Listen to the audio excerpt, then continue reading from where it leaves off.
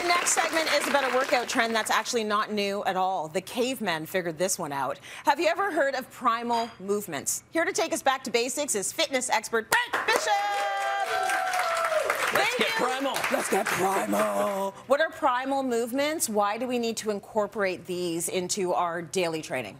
Yeah, so we're essentially born with 7 primal movements, and those are squat, lunge, push, pull, bend, twist, and gait. So gait being walking patterns, crawling patterns. Yeah. But the importance of these, you know, when you see kids, of course, like toddlers, I think of my son, you know, little B. He's 10 now, but he does it all. He does it all. Ton of energy. They can drop into a squat, perfect form. Mobility's great, but as we get older, what happens? We work more, we sit more, and we move less, right? I've said to my trainer, all I really want to know how to do is to get on the ground and get up again gracefully. Like, just show me that and I'm good. So primal movements are going to, you know, not only help you build your strength, enhance your mobility, but from a longevity and a resilience standpoint, it's huge, right? Okay. And I will say, you know, resistance exercises that are more isolation, like bicep curls and tricep press downs, you don't have to throw those out of your workout plan. They are still good, great strength builders, but implementing primal movements should be the staple of your strength workouts, and that's going to help. You're going to be able to take advantage and reap the benefits of some of these functional adaptations, where you're able to, you know, pick up your children properly. You're able to, like you said, get off the ground without problems. That's right. Tie your shoes, do all of these things. So let's break down some of these movements. We're going to start with a squat. Talk to me about, in real life, what might we be needing a squat for? Many things. So sitting in a chair, like the chair you have behind you here. Going to the bathroom, sitting down, going to the bathroom. Public restrooms, y'all know what I'm talking about. There we go. How long can you hover? We learned this from a very young age. You do the hover, and you're like, how much did I drink today?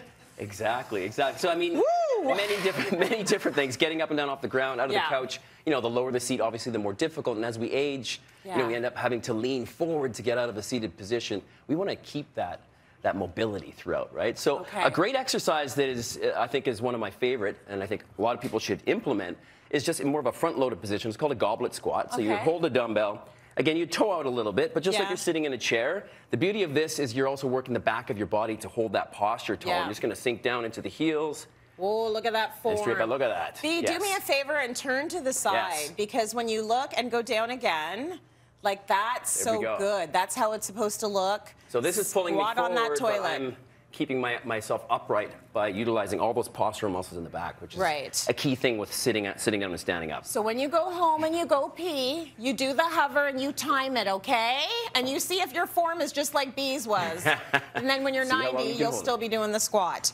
Okay, let's talk a little bit about pulling. Yeah, so pulling and hinging, we do this a lot from day-to-day activities. Picking up your groceries. Here, I'll give you these. Let's see your form picking up these grocery bags. Okay, see if I can do this. Yeah.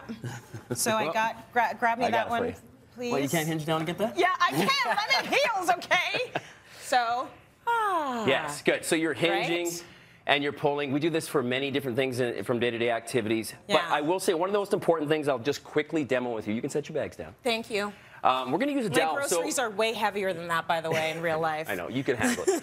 So you're going to grab this. Now, you can use a broomstick at home. I advise everybody watching to actually try this. Let's get this hand in the neck area. So one hand, if you can see, is at the neck area. One is at the low back. We have 3 points of contact, the thoracic, the tailbone, and also the head. Now, Tracy's going to hinge forward from the hips while maintaining those 3 points of contact. Yes, here we go.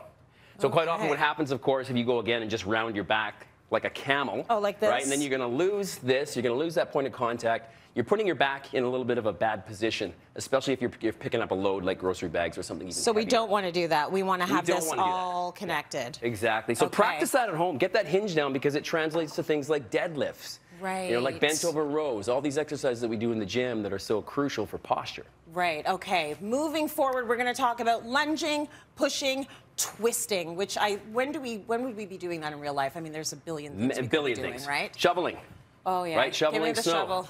If you go automatically into your position, you're lunging now, you are pushing, and now you're going to twist to throw the snow, right? Right, and it's the twist part, I think this is what gets a lot of people. Yes, if you're hinging improperly, you can wrench your back. Right. If it's improper, exactly. Okay, so let's look at what we need. What's the movement we need to do? So the move that we need is going to be a lunge. I'll use a dumbbell with mine. So you can stay in your lunge position. Okay. Essentially, we're lunging forward, we're pushing out, and then we're twisting up on an angle, getting that torso activated, and just returning to the original position. I just won't return. I'll just This is also in many different sports, like racket sports. Like, actually, does anybody have a football? It'd be great, because football is, there we go. Oh, good catch, good catch. So throwing a football, same thing. You're going to lunge into it. Okay. Don't wail it at me now. I will not. Easy. I'm not very good at throwing the football. Exactly. So it's lunge, and then that push and that twist is where all that power is coming from. I'll go underhand for you. Let's see another throw. There we go. That was a better one, too. That was better. Okay, anything else? Do we have time for another one? No, we don't. And no, we don't. Brent, thank you so much. Wasn't that good? We got to practice. Do the squat when you